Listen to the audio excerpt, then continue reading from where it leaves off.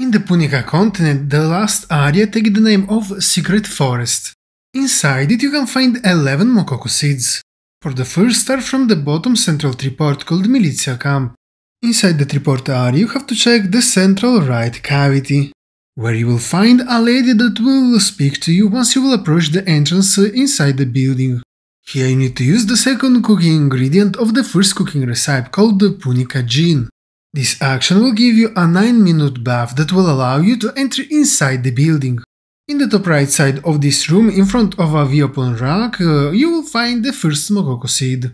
For the second, it's time to reach the central right location called the Forlorn Swamps. To be precise, in its first left area you have to check the upper cavity. Here you will find a river near a huge tree root. On the left shores you will be able to interact with the ground and collect the second Mokoko Seed.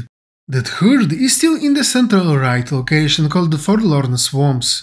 This time though you have to check the area on the right side from the upper dark spot. Here you will find a solitary tree in the middle of a battlefield. Slightly to the right from it, inside a bush, you will be able to find that third Mokoko Seed. For the fourth, you need to check the bottom central passage connected with the last blue arrows, where you need to check in the top left corner of the central dark spot. Here you will find a field covered with yellow flowers.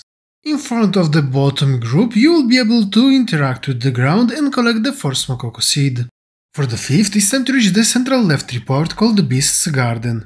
In that report area, then, you have to check the top left corner. Here you will find another field of yellow flowers. From their location, proceed slightly to the bottom left, and in front of the lake, you will be able to find the fifth Mokoko Seed. For the next three, you have to reach the blue arrows in the central left side of the map. You have to check the top left corner of the side area connected with the last blue arrows. In the middle of the overhanging here you will find the sixth Mokoko Seed.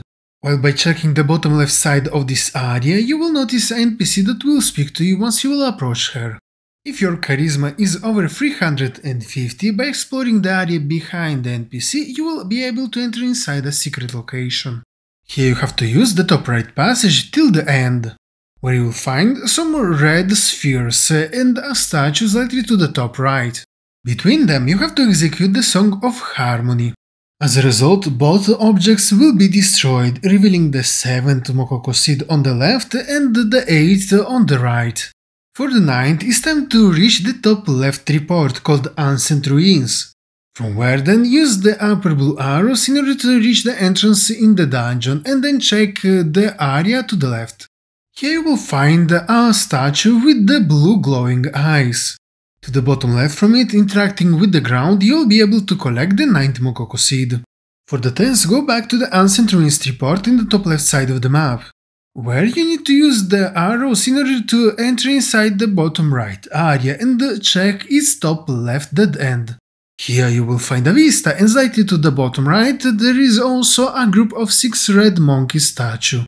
In front of them you need to execute the Song of Harmony. This action will move them away, allowing you to access the 10th Mokoko Seed. For the 11th and the last one, you have to check the top right area called Altar of the Beast, where you have to check in the central cavity below the location name. Here you will find a rounded panoramic platform. In its upper side you will be able to find the 11th Mokoko Seed that now you can collect.